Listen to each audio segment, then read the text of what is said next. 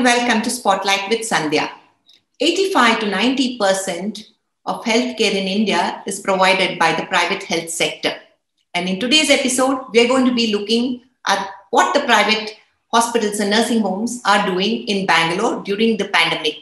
Not a single family has been spared during this horrendous second wave of COVID-19. They're searching desperately for beds, for drugs, for ICU, and for vaccines. Private hospitals are criticized for not giving enough beds and for charging exorbitant costs for treatment. But let's get real. Private hospitals are for-profit businesses. If not, how would they take care of their establishment costs, their salaries, and their running expenses? What is being questioned here is not their regular profits, but the abnormal profits that's being counted on during these times. Is this the time to be saving lives or looking at the profits? To answer these questions, joining us today is Dr. HM Prasanna, President of PHANA, the Private Hospitals and Nursing Homes Association of Karnataka. So, there's a strong feeling that private hospitals should reserve only 2% of their beds for trauma, emergency, and chronic patients who need dialysis or cancer treatment. And all the rest should be used for COVID care. After all, people are so scared of going to hospital these days that hardly any elective surgeries are being conducted. And you've seen in Bombay that I think about 75 to 80% of beds have been given to the government for central allocation by all the private hospitals. Do you think something like this could be done in Bangalore? And if the government were to issue such an order, would the Private Hospitals Association cooperate? First of all, I'd come to the bed sharing with the government. Already, Karnataka government has notified 50% of all the beds in the private sector for COVID care under the central pool referred by the government of Karnataka across all hospitals. And 75% beds of the medical colleges in private have been taken over by the government for COVID care treatment. So already we are working with the government. We are okay with it. We are cooperating. In the remaining 50%, what the private sector has, we have to treat the private COVID care patients and also the non-COVID care patients. So certain hospitals have made that 40 and 10% for non-COVID.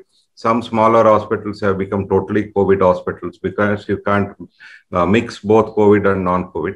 Only the big chain hospitals who have different blocks are still running with non-COVID care. And conducting elective surgeries doesn't warrant now because this is like a war-like situation. Saving as many lives as possible is the most important thing. We need to give bed to the needy people, whoever needs oxygenated bed, who needs medical care. So every bed is precious. They should not be wasted for conducting some non-critical elective surgery.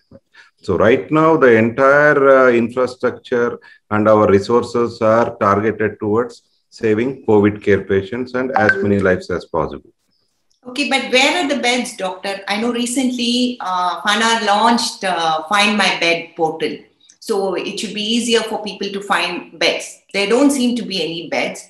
And is it streamlined with what the government has, or let's talk about Bangalore with what the BBMP has? Because we still see people reaching out to social media, WhatsApp, phone calls to find a bed somewhere. Isn't the whole purpose of having a centralized dashboard or a portal to make it easier for people who are under stress at such a time?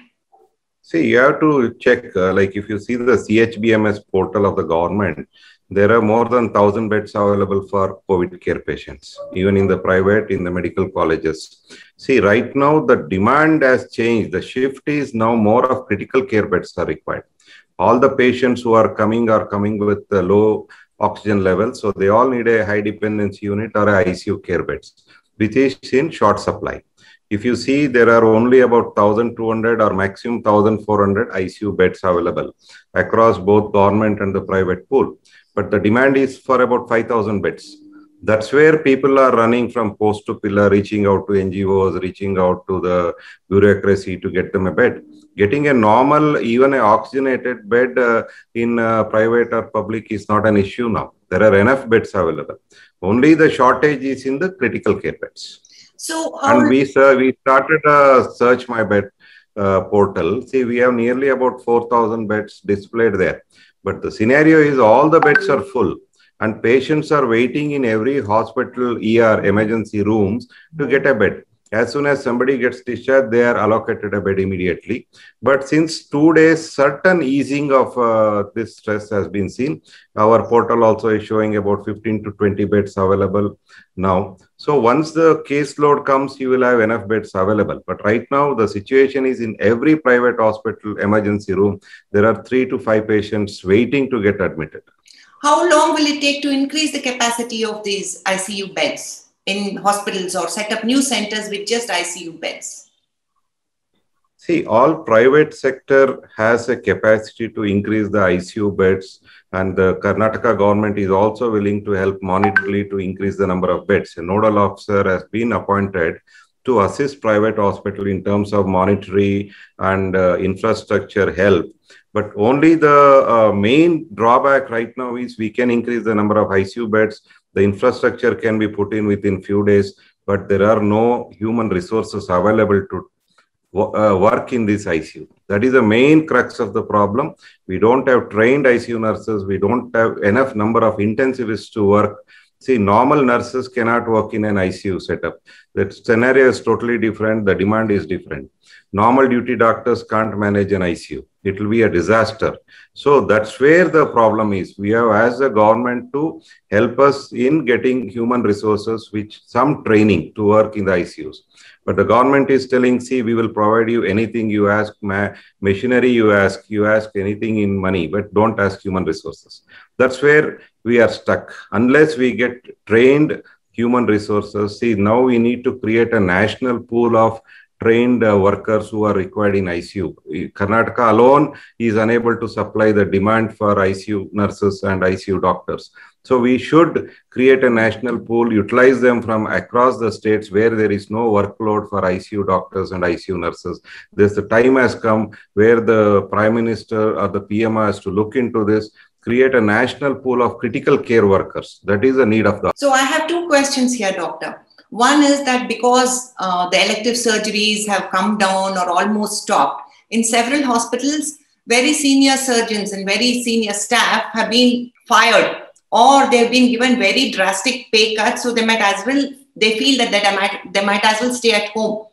Don't you think that these people can be incentivized to come and help out and do their COVID duty? And it's not going to happen if they're paid peanuts, right? They're going to be putting their lives at risk. So is there something that the private hospitals can do, engage in a dialogue with such doctors and surgeons and get them to be here? And second, you talked about the shortage of the nurses. So I know myself that I have experienced that several nursing staff have moved on to greener pastures. They've gone abroad. They've gone to the Gulf. Some have even gone to the West Indies because they're being paid more than 2 lakhs. Here, they don't even get 30,000 rupees, and even that sometimes gets delayed. So do you think the lack of payment is a big factor in the nursing staff leaving? And do you think that it's something that you can help out with by offering better payment and incentivizing all the fired surgeons and doctors to come back to work? Definitely. See, your first suggestion is very valid. There are so many specialists other than the physicians, and there are surgeons who have enough training. They even can intubate patients. They know certain amount of ventilator settings, and these people are easy to train for our requirement. That already many hospitals have been doing, because the physician cadre were reluctant to work in COVID scenario. And people who are above 50 with comorbidities, we don't want them to work in the COVID wards. But the younger lot with other specialties who are sitting idle without any work, that's what I told you. We need to create a talent pool of all this, including doctors and nurses, and we need to work, because we are not yet over with the second wave in Karnataka, and we need to get ready for the third wave. So it's a welcome suggestion. Already many hospitals are doing this. Even I told this in one of the government meetings also. Even in the government medical colleges, there are so many specialists who are not even coming to the hospital. They are getting paid. So we need to call them out for this emergency duties. and at least they can do teleconsultation, guide the youngsters, and bring down the mortality rate in COVID care. Second is the payment to the nurses. See, this is a vicious cycle, what is happening in the country. I should start with, for example, if you see Ayushman Bharat scheme, which has been launched by a Prime Minister a few years back, the packages and the rates provided in the Ayushman Bharat are peanuts, which don't even sometimes cover the cost of the medication. So the government at one place is telling we will pay you only peanuts for your services. This one is the demand for the nurses who are highly qualified and trained. Unless we pay them and keep them in good books and make them work, we are unable to reach out to the masses. But to pay them, we need to get paid well. So these kind of schemes across various states have spoiled the prospects of the nurses. That's why they are going into the greener pastures. You be sensitive to these things. You call the stakeholders, do a costing of what is exactly to be paid. There are various agencies, take help of the NGOs. Then you arrive at a proper packages. Then the hospitals are also doing well. Then they can pay well to their nurses. Even the insurance is taken a leaf from Ayushman Bharat. They are also bullying the hospitals. They are putting constraints on the treatment protocols. No, we are going to pay only this much. So hospitals are not earning adequately, but they are forced to pay more. The whole system will crumble. Okay, so if the government says, like in Mumbai, give not just 50%, give me 75% of your beds. Are you prepared to give it, since you represent the private hospitals here in Bangalore? Are you people prepared to give it? Is there a hesitation because whatever the government is paying you right now is not enough? Of course, we have put in our reservations to the government. If you want to take out 75%, it won't work for the private sector. You can't sustain the system. How much are they covering the hospitals, Dr. Prasanna? How much is the BBMP paying the hospitals per bed? And there is a per bed. I'll tell you, per bed they are paying 5,000 rupees for a oxygenated bed. For HDU, they pay about 7,500 rupees. For a non-ventilator bed, they pay about 9,000. And now they have increased the ventilator bed charges slightly, about 13,000 and odd. But we are spending nearly about 10,000 rupees per bed in the private sector. We subsidize this cost thinking that, okay, 50%, let us give it to the government and subsidize these beds. We can't subsidize that rate to the entire fraternity, and we will not be able to pay our staff, pay our doctors, and oxygen rates have gone up. The disposable items required in the hospital, the rates have gone up by 10 times. So you can't sustain it. So the government has to handle this very carefully. You see the sustainability of this ecosystem. You disturb it too much, then the managements will be forced to shed the hospitals rather than running with a huge loss. So now I want to touch upon, the treatment that's being given or not being given to the COVID patients. Way back in February, I remember reading an interview where you had warned that the COVID cases were on the rise. And people who had tested positive should be cautious and not self-medicated at home, but they have to come to the hospitals. But now we're in this situation that there are not enough beds. And now people are being told you stay at home and you self-medicate. Now in a country like ours, and even in a advanced city like ours, most of the people are uneducated. They are not able to monitor their oxygen level. And two, this corona is such a dangerous disease. Even I've heard from patients that it creates a brain fog. So they're not even able to come to grips with what's happening. And by the time the oxygen level starts dipping to 70 and 80, and they start running around desperately looking for a bed, it's too late. So they should be where a doctor or a medical team is able to monitor them. By the time it goes below 95 itself. Am I right, doctor? So why? Yes, you're right. 95 can this happen? Two, they've set up these triage systems now. Are they working? Is it of any help? Or is it just a desperate need to do some action? Or is it of any help? See, you're right. From February itself, I have been talking in various forums and telling the government that we are already at the verge of starting a second wave. We should be careful. And I always been preaching this. Even now I tell, whatever is the number of cases, See, all patients need to have one at least consultation with a doctor, either a teleconsultation, as soon as they test positive. And patients should be encouraged to test themselves as early as possible once they start having even minor symptoms. Because I have seen even people who had mild headache and very little fever tested positive. So these early testing and treatment resulted in complete cure. Where we are going wrong is in the first wave, the government had a very clear-cut policy in Karnataka. All tested patients were monitored by the healthcare workers. They used to get a call every other day to find out how they are doing, whether they're taking the medicine, their oxygen levels are normal. There was a very good, robust monitoring system. This wave, all that has been thrown to the wind. There is no monitoring. And the government or everybody is telling, stay at home, even if you test positive. That's where we are going wrong. See, at least about 10% of these active cases become complicated. They have lung involvement. So once they start, like you told, they're becoming hypoxic, they start running for a bed. They all need ICU beds. We don't have adequate number of beds.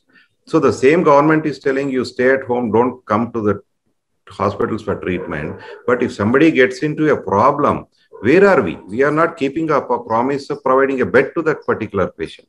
So we need to bring back this. Luckily, yesterday, our Deputy Chief Minister, Dr. Ashwath Narayan, has told all people in the rural sector and in the slums, they should not go for home isolation. We have adequate number of COVID care centers in the government, in the private. They can be accommodated there. They need to be monitored. And whoever is in the home isolation, even in the other urban areas, they need to be telemonitored. They need to be treated proactively. I call it as a proactive treatment. Don't wait for them to worsen. Don't just give vitamin C and tell them to wait. No.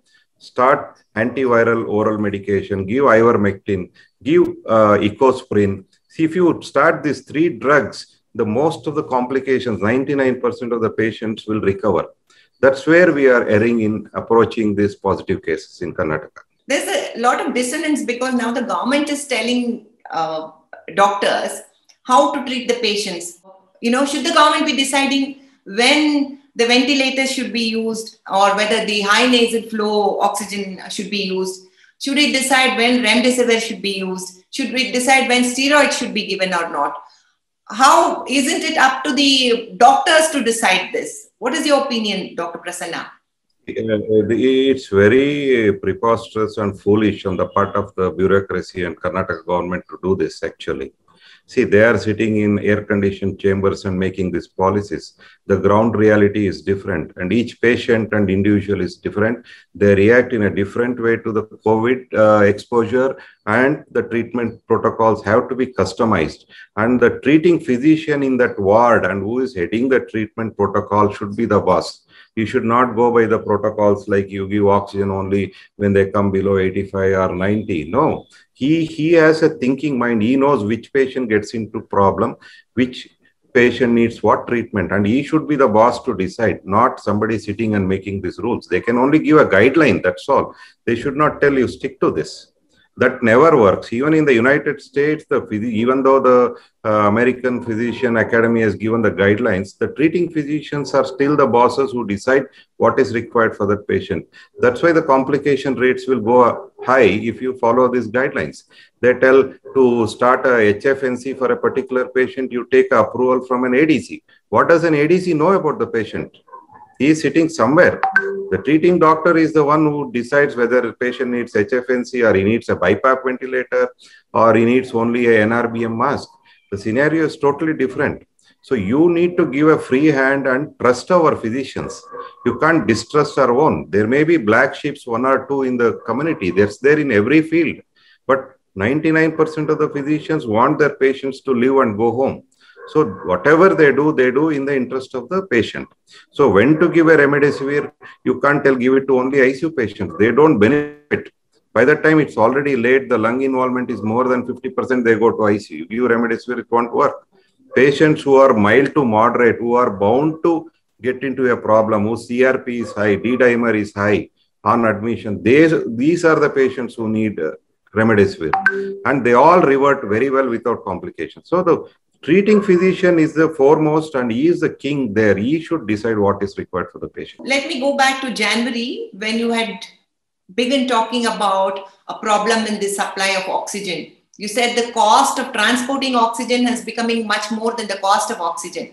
So why did you not amplify this concern at that point, Dr. Prasanna? Why, it's already 4 months since then. Why did you not amplify this issue that supply of oxygen is going to be a big problem? See, I brought this across in various forums. We wrote to the health ministry also at that time. Then I wrote to the central minister also at that time. Then the government came out with the regulation of prices for transportation cost also. There is a notification from the central government, but it's of no use unless it is implemented to the word. Nobody is following that. See, the transportation cost has been fixed between 7.5 rupees to 9 rupees per cubic meter. But people are charging 20-25 rupees per cubic meter. Who is controlling them? Who is keeping a tab on them?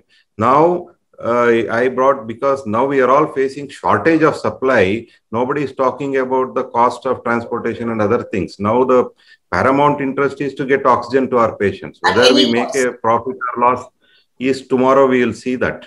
Now, because there is a huge demand for liquid oxygen and short supply, we are unable to bring these issues to the forefront.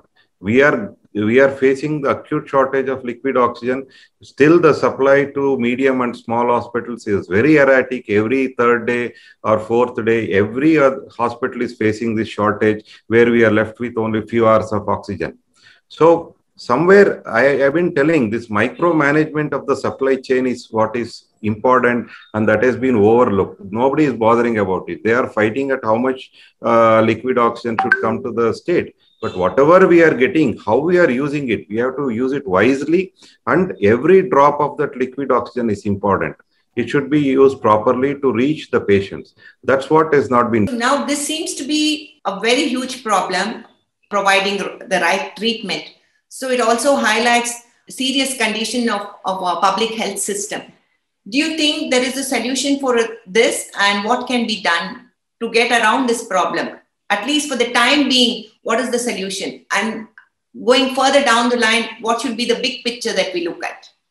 See, right now, what we need to do in a war footing is we need to increase the number of critical care beds wherever it is possible, either in the public or in the private. The officers have to get onto the field. They should not sit in their offices and work. They should visit every hospital, talk to the management, look into the infrastructure, how this critical care beds can be increased. With that, whether we can give adequate supply of oxygen to this hospital, how do we manage that supply chain, and where to get the human resources to support them. Every hospital is working only with 50 to 60% of the staffing right now. We are already short. And how do we augment that? We provide them with the final year students. We provide them with some science graduates who can be trained to do some back-end jobs. These are the things which need to be done in a war footing. It needs to become decentralized. The whole planning needs to come to the hospitals and to the public sector hospitals, where they should sit and plan it out, not in sitting in Vidhana Sabha or in the secretariat. That's where we are suffering. And third is, make sure that the testing has to go up again. We need to test more number of people. And again, the problem right now is in the rural sector. Bangalore somehow has the infrastructure, has reach. We can manage it. The cases are coming down. But we are seeing a time bomb exploding in the rural sector, where it has to become more robust. We need to do more testing. These are the patients who don't have access to good quality health care. Their lives have to be taken care. This is the need of the hour right now. How many members do you have in your association, doctor? How many hospitals and nursing homes? See, in Bangalore, we have 500 members who are under the KPMA registration, including the big chain hospitals are our members. Across Karnataka, we have 6,000 hospitals. We have district chapters in every district. And these district chapters are members of PHANA, Karnataka. How much are you all willing to cooperate with the government? You talked about how these officials have to go to these hospitals and check each hospital. At this point, wouldn't it save time if you had a centralized dashboard and the hospitals voluntarily agreed to make it more transparent? Even big hospitals have been pulled up now for falsifying data about the number of COVID beds availability. So do you think there should be more transparency, more honesty, and a better cooperation between the government and the private sector? Yes, PHANA stands for that. We need to be very honest and transparent in declaring our bets. See, there is no doubt about it. See, as long as we are transparent in our declaration, the government will also cooperate. And we follow that philosophy that all our hospitals are with the government in this fight against the COVID. It's a national disaster because we are seeing our own kith and kin suffering. We are seeing our relatives. We are seeing our friends dying. So all of us are together with this. There is no doubt that the private sector is not shouldering the responsibility with the government. It's the government and the private partnership which has to go hand in hand. They have to trust us. We need to trust the government. And already a lot of bills are piling from the private sector to the government. Even the government needs to reimburse those at a faster pace. Even the previous waves bills are still pending. So the private sector is having a slight distress whether we are going to get reimbursed or not. So the government should have cleared all the backlog by this time. So private sector would have been more than willing to give more number of beds. That's where the distress factor has come. So sometimes they hesitate to declare the number of beds, thinking that if it goes to the government pool, tomorrow you may not get that payment or not. So this has to be cleared by somebody higher up. The leadership it has to work with conviction. They have to take the private sector into confidence, telling that, yes, what may come, I'll be there with you. We'll see to that every bill is reimbursed. That kind of assurance is required from the government. Then it goes a long way in taking this COVID. I'm just reading out a message from one of our viewers. Says that recently at a hospital, he saw parents abandoning their son because they could not pay for the treatment. And when he eventually died, they left the son's body with the daughter-in-law and a 1-year-old child. What happens then? Who pays those bills? See, the government of Karnataka has a ruling in the KPME Act. Any patient dies in a private hospital, the bill will be paid by the government of Karnataka. There is a provision for that. These hospitals have to notify the nodal officer, even if it is a private category patient, that this patient is died, and that bill will be reimbursed by the government at the government rates. So there is a provision for that. And if somebody is in a dire strait, they are unable to pay, the government will take care of it. But there is a lot of paperwork involved. But we need to do this for our citizens. Okay. Thank you very much for joining us today, Dr. Prasanna. Really appreciate you giving your time. And I know you're very busy with your own hospital duties. Thank you so much. Okay, ma'am. Thank you. Access to healthcare is the right of all citizens. Can the government provide it? And can the government make available free treatment to all patients suffering from COVID-19? Let's discuss this in another episode in the next few days.